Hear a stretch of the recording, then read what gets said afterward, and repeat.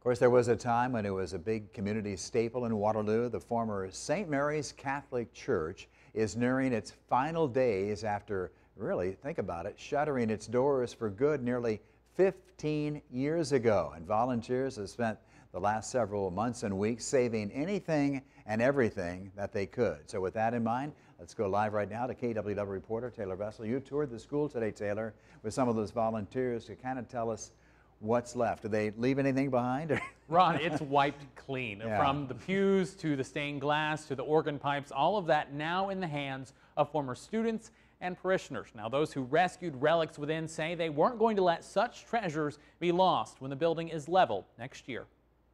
We just couldn't bear to see all of those things just be leveled. A decaying school left with just memories. The former St. Mary's School awaits demolition. We just won't be able to come back to it anymore.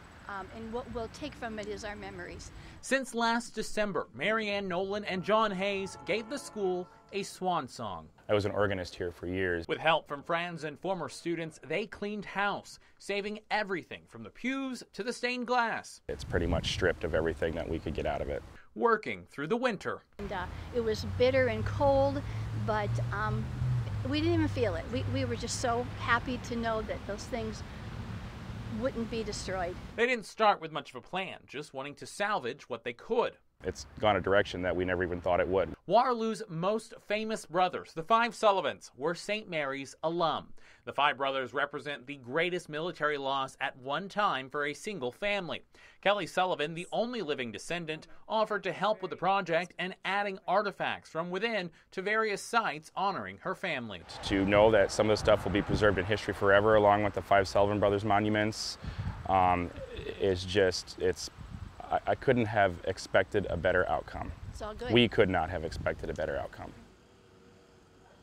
And right now, two statues remain on the front of the school at one time, watching over students entering its halls. Hayes and Nolan say they don't have the resources right now to take them down. They hope to save them, but both agree that even if they come down in pieces, this angel's wings won't be clipped by a wrecking ball. In studio, Taylor Vessel, News 7 KWWL.